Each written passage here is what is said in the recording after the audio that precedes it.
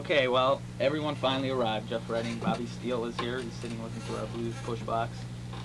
His microphone's on, so anytime he'd like to chime in and say hello. How you doing, people? So if you'd like to call in, and we'll let Jeff talk to him for a little while here. And if you'd like to call in and talk to Bobby Steele, 687-3515, we'll let you know when that's going to happen. And, well, take it away, Jeff. Hi, this is Jeff Redding from FidMag TV, and we're bringing Bobby Steele and the Misfits into Cleveland Saturday night at the Babylon. Not the Misfits. I'm sorry, the Undead. Okay, Bobby was with the Misfits at one time, and we'll get into all that stuff a little bit later. We've been talking about Misfits here, so Got perked up it's not it's not overly surprising. Anyway, we're bringing the Undead into Babylon Saturday night, along with the Fiends, also from New Jersey, and our local favorites, the Floyd Band. Bobby, why don't you tell us a little bit about the Undead and how you got together and what's everything all about? Well, it's just the Undead's been around since, I guess, I got booted out of the Misfits in like October 1980. Got the Undead together by December. By January of '81, we were playing out already. We became like one of the biggest bands in New York City, like within just like a few short months. But then things kind of like turned sour as the Misfits kind of like started like having us blacklisted from a lot of clubs around the country and telling people don't go to their shows, and people like fools were like listening to them, believing them when they said the Undead sucked. And so for like 7 years we couldn't do anything. I couldn't play anywhere. I was hospitalized for about a year, and for various illnesses and problems, and it's taken me about 7 years to like really get things going again and get Glenn out of the way and just get out there and play. And things have been going great. The last album sold close to 10,000 copies. And we're on tour now, man. It's just like, it's going great. Yeah, that's a pretty amazing feat to accomplish for a band that records and promotes and everything else of their own records and things. There are a number of bands that have major label support that wish that they could do 10,000 copies of their record. Yeah, the hospitalization thing is something that I definitely wanted to talk about. You've had a few bouts with things, and we were talking last night and sort of decided that Bobby has a very large angel sitting on his shoulder. So why don't you tell us about some of the stuff that that you've been through and the perseverance and the strength that goes behind this whole thing. All right. Well, I was born with I think a condition called spina bifida, which even like now is like 95% fatal. So like for somebody to survive it back in the 50s was like pretty much a miracle. Then when I was about 13, I came down with a tumor in my spine. It almost left me totally paralyzed, and they actually told me that I was never going to walk again, and I wound up walking out of the hospital about 3 weeks later. So then it was like 1980, there was a big transit strike that was ready to go on in New York City, and like all the employees weren't like really doing their jobs right. And I was going to get on a subway train. The conductor wasn't like doing his job. He wasn't paying attention to people getting on and off the train. And he closed the doors in my face, and the train started to go. And I was on this moving platform that goes out to like reach the cars, and the platform went out from under me, and I fell between the cars of this moving subway train. And I still don't know who the guy was that like thought quick and just like grabbed me by the back of my jacket and yanked me back up on the platform. But like, I guess I kind of owe my life to that guy. And I was like, but the lawsuit from that actually financed most of this album. And it was, I think it was a result of that accident that I came down with this really bad infection in one of my toes, and it developed into gangrene. I just kept ignoring it because I was doing a lot of drugs at the time, and eventually turned into osteomyelitis, which is where your bones just like start to rot and you just like start to fall apart. And eventually my toe fell off, and they were going to amputate my leg, which I wasn't about to go for. And from the hospitalization, I came down with hepatitis and started like losing weight. I was down to about 118 pounds at one point. I mean, I looked real bad. And they really didn't think I was going to live. They had me like written off as dead. They had me in a terminal, the terminal ward. It was like a glass booth, like right over the morgue. When I woke up in the morning to like look out at the sun, I just saw them carrying out corpses, That kind of shook me up. I said, no, this isn't good for my image, man. I can't die. Yeah, this is the Undead. And now, please give a warm welcome. It's been a long time. Bobby Steele has been wanting to come down here for quite some time, and finally got him in. Live and Undead! 1, 2, 3, 4!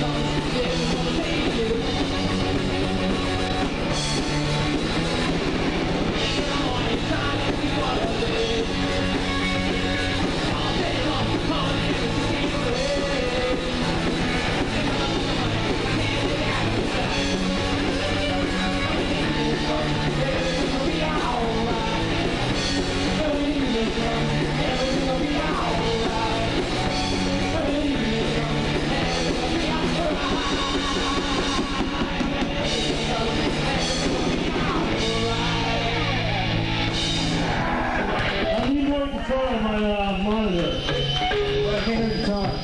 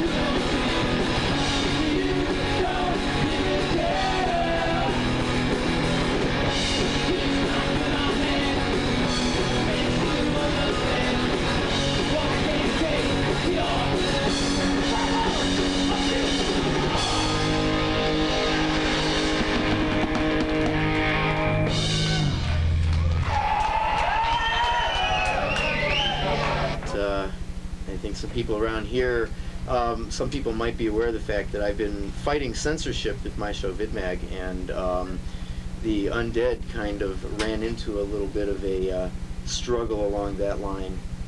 Yeah, a priest at a local Catholic church in Iowa told his congregation that I was a devil worshiper and that I sacrificed puppies on stage, and he got like a whole bunch of people to start going around harassing the club owners. It was like, you know that movie Footloose or like Elvira? Mm-hmm. It was like that kind of a situation where like the priest kind of like has like the entire like, you know, all the politicians in town like under his thumb and stuff, and it was like the police were coming and like threatening the club owner, and if I called and like asked anything about it, they were like, oh, we know nothing about it, you know, one of those kind of deals. It was like really getting spooky. So there was like a lot of threats. There were gunshots at the club. The marquee was damaged. They had just constant threats. They wouldn't, like, you know, anytime flyers were put up, the flyers were torn down. The owner of the club was threatened with $200 per flyer fine. And we just couldn't get any response out of the police or anything. They acted like nothing was going on. They didn't know anything about these threats and everything. So what I finally had to do was bring in the FBI and bring in like all the like national media. And once the police realized that, like, you know, the whole world was watching them, things pretty much cooled down. We had maybe like, I don't know, 30, 40 people waiting outside the club for us when we got there with baseball bats and stuff. But nothing really happened. We kind of scared them off. I just kind of like smiled and shook the leader of the gang's hand, and that kind of like freaked them all out. And after that, they just turned around and left. Now, you have a number of things that are or have been available in the past. The first thing that was recorded, there were 2 songs on an old compilation back in, was it 1981, right? On Roar cassettes called 82. New York Thrash, 82. 82, yeah. Called New York Thrash. There were 2 songs off of that. Yeah. Then came a 4-song EP. Actually, the stuff on the 4-song EP was recorded first. Okay. That was recorded. Why don't you give us the rundown of how that all... Okay, yeah, the stuff on the first 4-song EP, 9 Toes Later, was recorded in, like, August. We started recording in August of '81, and originally Glenn Danzig was producing it, and he was one who actually put up the money for us in the beginning, and I had to buy those tapes from him after he decided he wasn't going to put it out. He didn't like the fact that we were getting a lot of good press. The thing that really, like, I think really like triggered the whole feud between the Misfits and me was an article in Sounds magazine that Tim Summers, who's like now on like MTV and everything, he referred to us as the best American group within memory, and he said that we had accomplished more in our first 6 months than the Misfits had accomplished in the entire 7 years that they've been together so far. And that's what really like launched the whole feud, because after that, all of a sudden Glenn came out and was like, this record sucks, I don't want to have anything to do with it, you know. Yeah, that's the article right there. That was when the whole Misfits feud really started. All of a sudden it was like, the record sucks, I'm not putting it out, if you want it, you can buy it back from me, and a lot of I'm sure you people probably have heard, like, you know, stories and seen stuff in the fanzines where, you know, I mean, all kinds of things they said about me, you know, and it was pretty funny, I mean, really, but people took it seriously. And the Undead are still here. After the 9 Toes Later EP came out, then you later went back and you reissued everything on a mini album called Never Say Die. Yeah, I did. What happened was I had released 9 Toes Later. Then in '83, I released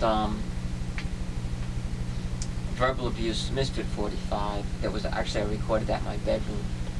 And I think that was actually the most expensive thing we ever did, because to record in my bedroom, we had to spend about $10,000 on recording equipment. And then in '84, we really did like virtually nothing. We were in the studio recording and just like trying to get our act together, and I was going to school learning to be a recording engineer. Then in late '85, we released the Never Say Die 45, and then in '86, we released the Never Say Die LP, which was a compilation of the 345s that this label in Germany wanted to do something with us, and so I figured, hey, if they want to screw us or anything, I can at least give them this stuff, and at least there won't be any big loss, because I've already done what I can do with it. They screwed us. Yo, thanks a lot for coming down. Come on, let's hear some noise. Come on, louder. Yeah. All right, this is a factory. 1, 2, 3.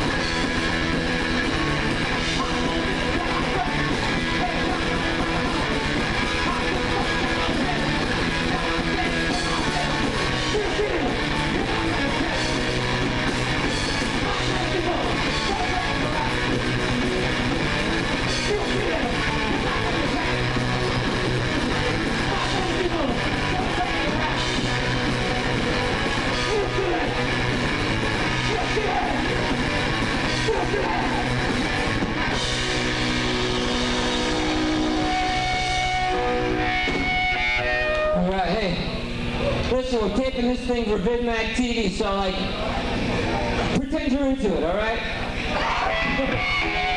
I want you dead! 1, 2, 3, 5!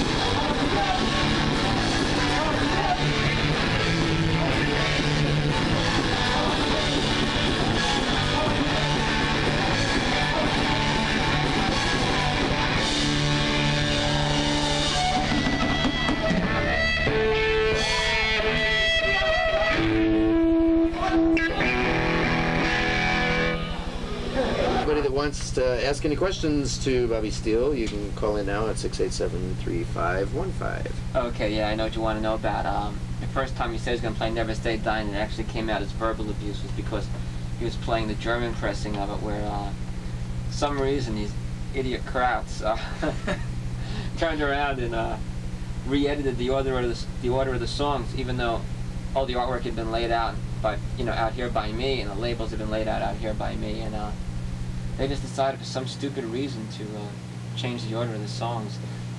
Every DJ in the country when this record came out was like writing back saying, "What am I playing?" That's really great.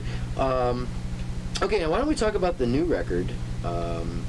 It's called Act Your Rage, which is what you're on tour here for. Yep. And some pretty hot stuff there. It seems to be a little bit of a change in direction in the band from some of the older stuff to the stuff that's on this record. Well, I like to screw around with stuff. It's kind of like we just like take like turns here and there, and then we come back and do do a little bit more of the traditional Undead stuff, and I don't like to get boring, so I get bored easily, so I just like kind of like mess around with styles and have a little bit of fun with myself. I don't take the thing too seriously, but we just do whatever. Now, you had an offer to open up some shows for Testament because of this record. Yeah, we actually got offered to open up for Testament last December out in LA, but we were only out there for the beginning of November, so I wasn't going to stick around for a month just to do like 1 or 2 shows. It would have been fun. Yeah, I noticed as I'm looking at the recording order on here, there's a version of Ratt Fink, which was originally a Misfits tune. Yeah, I had to do that. We were talking about that last night. Why don't you tell us the story of Ratt Fink? Well, it was originally called Ragmuff. It was like, I think it was like the #1 song for like the entire year of 1953.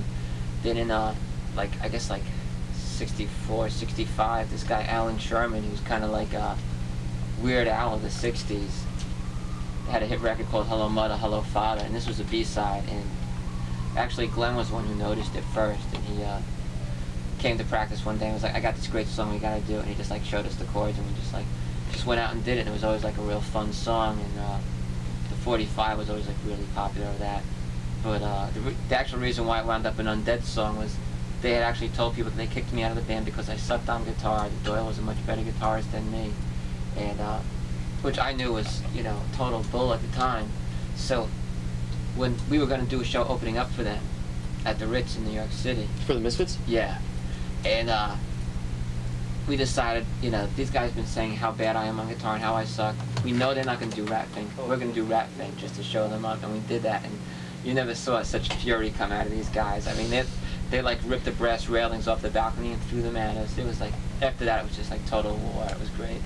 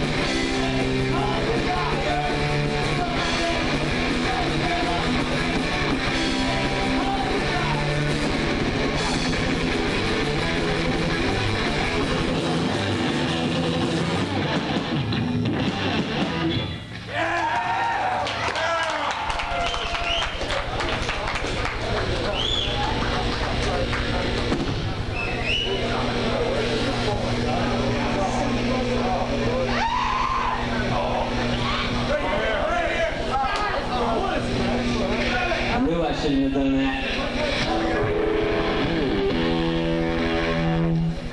All right. Here's a crusty old one.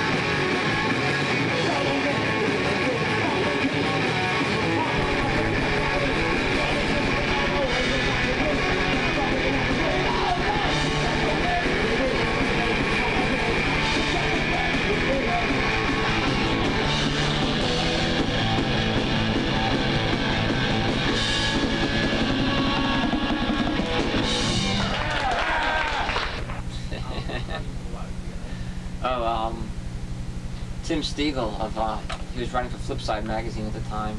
Okay, I'll call you. Referred to the song as the only version of Evil Destruction that doesn't make him want to puke. That's pretty cool. And I know this actually even appeared on like some radio stations that just play classic rock. They just like kind of like caught on to this version and played it out in New York. So, funny. So, for those who listen to the classic rock stations here in Cleveland, and we know who they are, you might want to call in and request Eve of Destruction.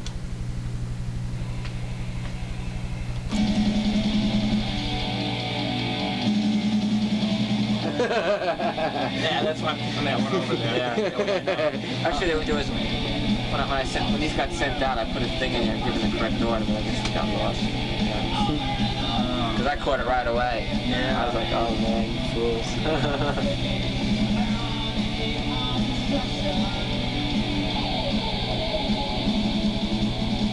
Yeah, and if you want to, during there, we could just write the name and phone number down on another piece of paper if you want some pair of tickets away. We still have some. I think we've got Yeah, that's right. 5 pairs that you gave to the stage shooter, so. We'll maybe do that right at the end. Have a couple people call and they want tickets because I gave a couple pairs away already.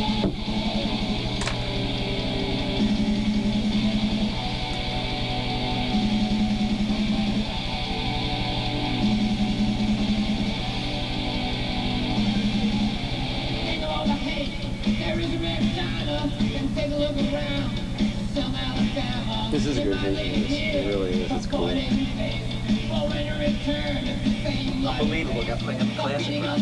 Yeah, I flipped out when I heard that. I was like, Wow. yeah, some like station up like upstate New York was playing a classic rock show. I was like, fucking cool. But you know what I did, man? I totally screwed up. I never sent the paperwork into BMI like when the record was out, so I lost like all the royalties for last year. Oh man. I'm trying to appeal. I'm trying to like appeal to the better sound. Like, look, you know, I was like doing the whole thing myself, you know.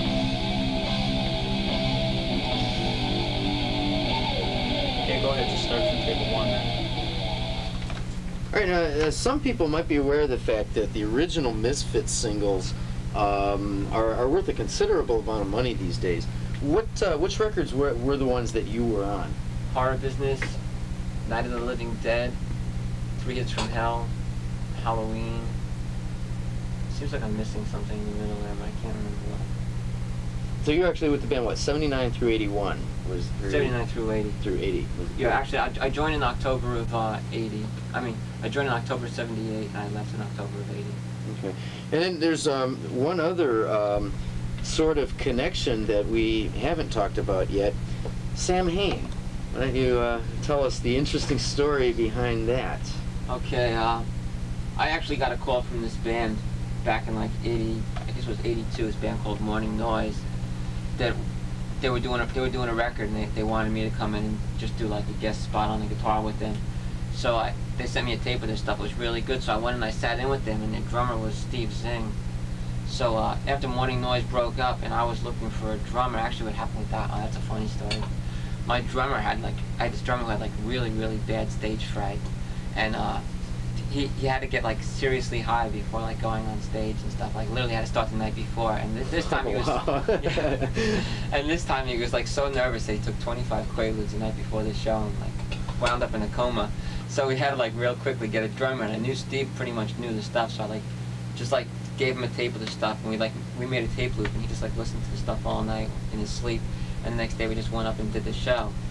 And so eventually he joined the Undead, and then Glenn came to him and was like, you know, look man, you know, I'll give you, all this money if you join Sam Hain, I'll pay you, like $50 a night and all this kind of stuff. So Steve quit the Undead to join Sam Hain, and then about 6 months later quit Sam Hain and came back to the Undead. And we had started recording the album in '84, and then Steve quit to join Sam Hain, and I used a couple of other drummers in the meantime, and then when he quit Sam Hain and came back, we recorded the last few songs on the album. So it's a pretty funny story, and you know, the whole situation was pretty crazy because he was making money with Sam Hain, good money, and he would rather be playing in the Undead right now. Okay, we have a caller coming through, so... We'll give this a shot here. I'm not too familiar with how to do it. Hello, caller. You're on the air, Bob. Can you hear him? I wanted to say that. Hello. Well, hello. I like the way that Eve of Destruction went. Thanks a lot. Hey, I wonder if you're familiar with a lot of the other anti-war songs out of the mid-'60s. Phil Oakes, for instance, and of course Bob Dylan. Well, I'm familiar with Bob Dylan, but really not with Phil Oakes. Because Phil Oakes has a couple tunes like I Ain't Marching Anymore and a couple others you might want to look into recording down the line. Because I'd like to see a good, strong anti-war movement again. And with you guys doing the music, it might just catch on. Well, I tell you, I don't think we're going to need an anti-war movement. I don't think this thing, if you're talking about the Iraq thing, I don't think it's going to go too far. If you're up on like the Bible, or if you're up on like Nostradamus, he refers to what's going on right now as the final conflict, and he uses the word conflict, which kind of like means, you know, it doesn't mean an all-out war. And he says that after the final conflict, we're going to have 1,000 years of world peace. And if you look at what's going on right now, we've got that potential. So I'm kind of like looking at it that Hussein's going to back down. He's going to realize that, you know, he made a boo-boo, and he's going to back out of Kuwait, and you're not going to see any problems for, you know, a long time. You're just going to straighten out the whole financial situation. That's more what I'm looking at, is getting more people to care about other people, and, you know, don't really worry about the war. I think the war's going to take care of itself.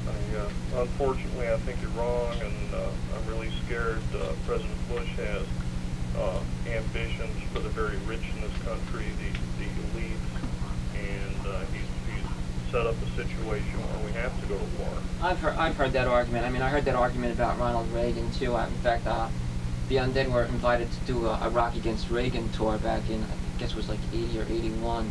Yeah, I remember that. They came through here, and MDC was on that. You know, they were talking about like how, you know, how many horrible things Reagan done, how he done Social Security cutbacks and all that kind of stuff.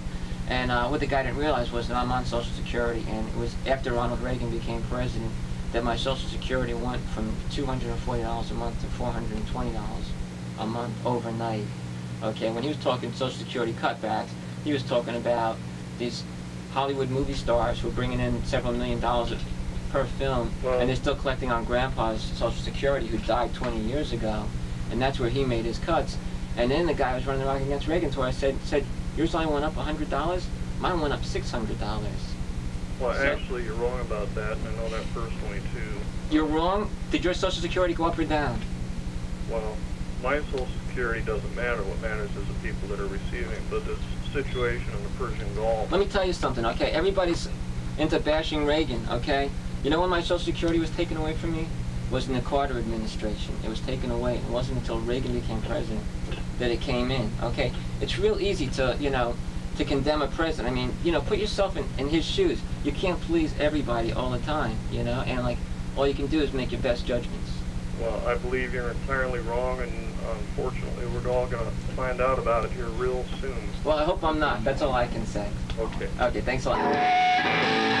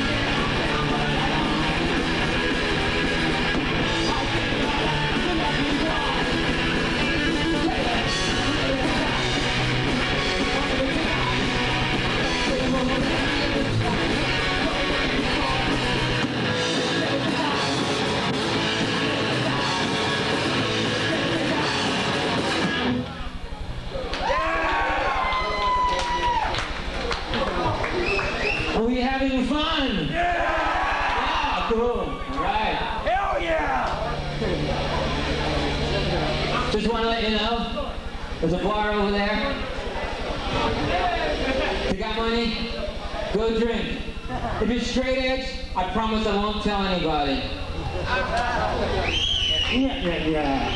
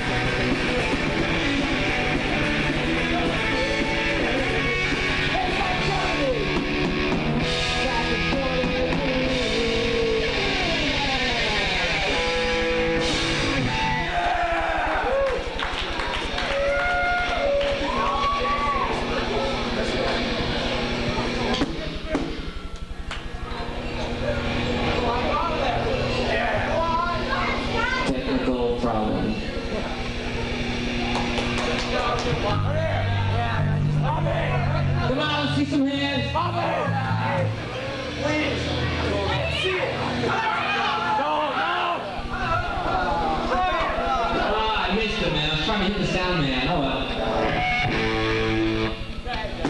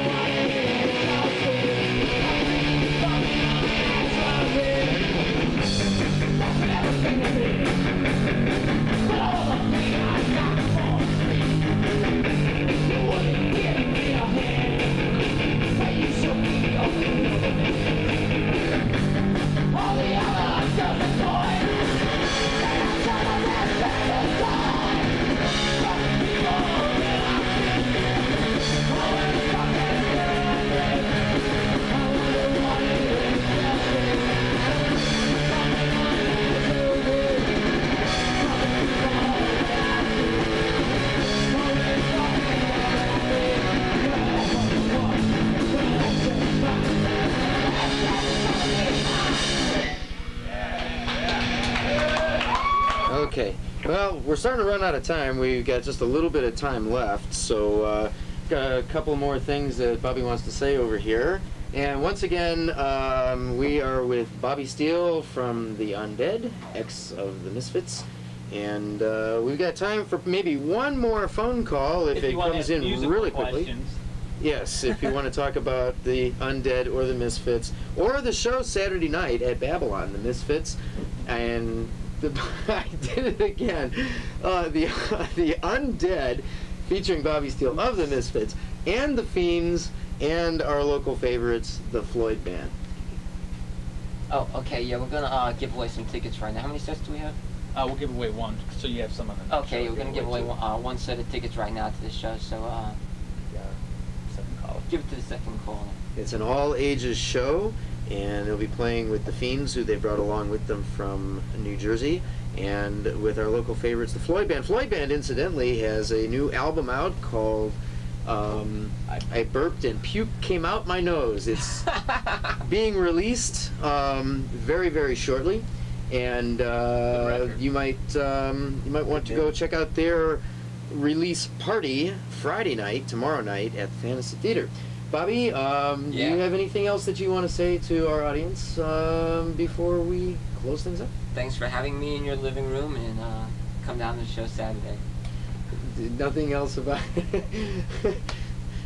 Okay, I guess that'll do it.